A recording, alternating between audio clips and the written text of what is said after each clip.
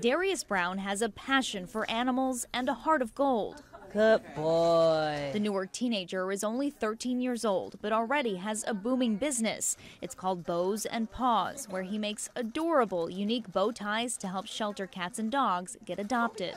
I feel like if they wear my bow tie, it gives them that push or the, dapperness, cuteness that they need to help them find their forever loving home. The generous idea actually sparked from disaster. Brown says he desperately wanted to help the dogs that were being rescued and brought up north from the hurricane-devastated parts of Florida and Texas.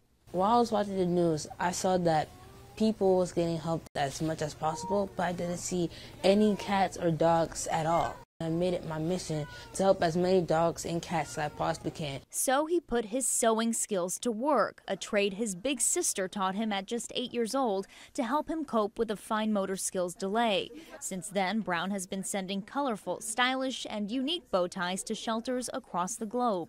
He now has this thing where he spins the wheel and then he selects a state and an animal shelter that is going to, at first it was just locally, but then we realized it's more than just home. Up until this point, Brown's business has primarily focused on dogs, but Friday at Jersey City's Liberty Humane Society, he donated some to cats, something the Humane Society believes will only help.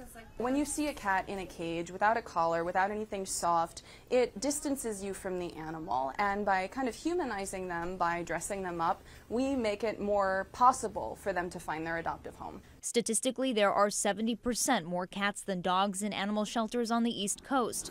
Brown wants to do his part to help get them out. I said to myself, I keep on doing dogs. How about I do cats for a change? Moving forward, Brown hopes to make a career of this. One day, he even plans to open his own animal shelter. Valerie Castro, CBS 2 News.